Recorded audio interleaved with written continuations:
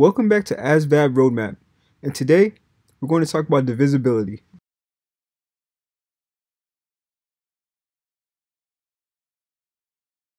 Whether evaluating integers to determine if they are prime numbers, finding factors, or finding prime factors, you can check whether a number is a factor of another number more quickly and effectively. You can do this by using the following tips to check for divisibility.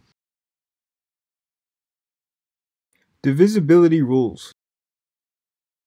Number 1. All even numbers are divisible by 2.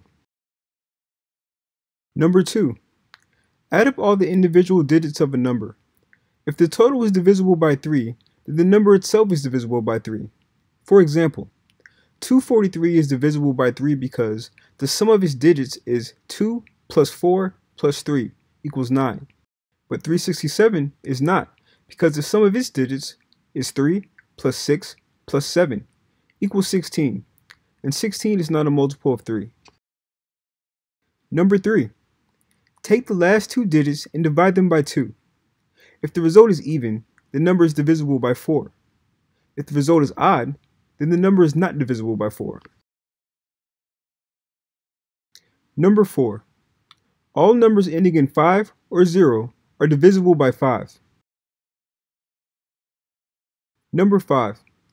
All even numbers that meet the test for divisibility by 3 are divisible by 6. Number 6. Divide the number by 2 twice.